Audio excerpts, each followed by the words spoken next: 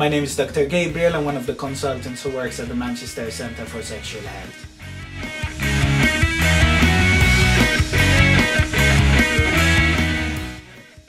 So when you arrive at the clinic, usually you register at the reception, which is right out there at the very end.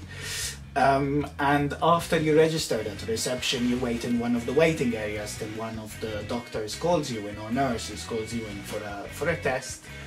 And after you're seen, you go home and then you'll get the test results. Usually they're sent via text message on the phone.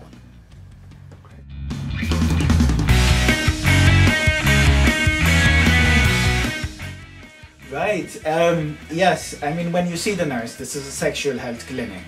So, but we're also doctors, so we'll ask you general doctor type questions, like what's your current medical history, what medications you're on. So that's just to see whether there's anything relevant for us, or anything that could be related to the reason you're here, or any medications which could interact with anything we could potentially give you.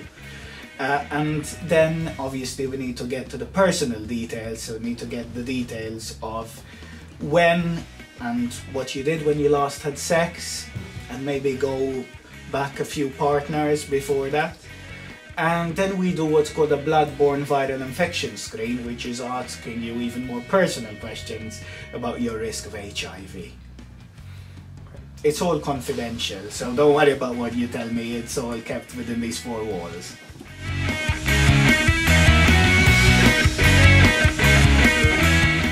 That's a favorite question. Okay, so if you heard about the umbrella, we don't actually use the umbrella anymore. The equivalent of the umbrella is this little tiny red plasticky swab here, which we might need to just put it in just a little bit into the end of the penis to collect a sample of discharge. But we only do this if you've got symptoms. So if you've got, say, a urethral discharge, so some discharge coming out of the penis, then we can gather some of it with this, put it on the microscope and give you a result there and then. So a bit of pain, but a lot of gain. What is even more important, however, is just doing the swabs and the urine sample. And the urine sample is actually collected here.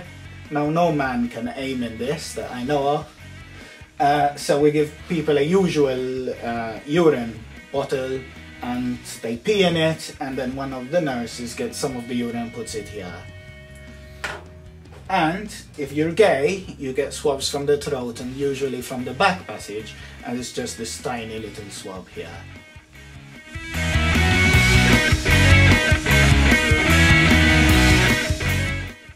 Right, when your results are ready, now as I said, if you've got symptoms, sometimes we can do this test and give you the result there and then.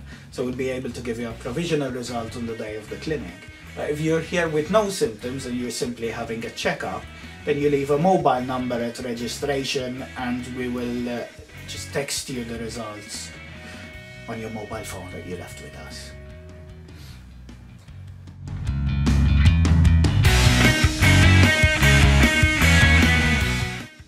Usually, I mean, it's good practice, because if you don't treat the partner and then you have sex with the partner, you're gonna just catch it again.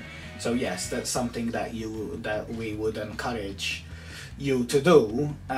If you feel uncomfortable doing it, then we can do it on your behalf or anonymously. And sometimes partners are not contactable, so don't worry if they aren't contactable. We'll still treat you, and we'll all do our best to get the details if we can.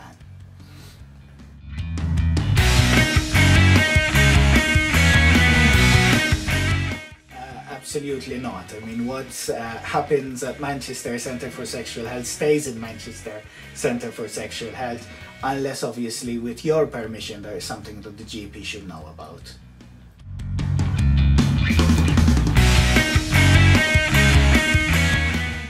Well, if you have an STI and you need treatment, then we'll call you in, tell you that you have an STI, we'll explain it in detail, explain what the treatment is, and then offer it to you.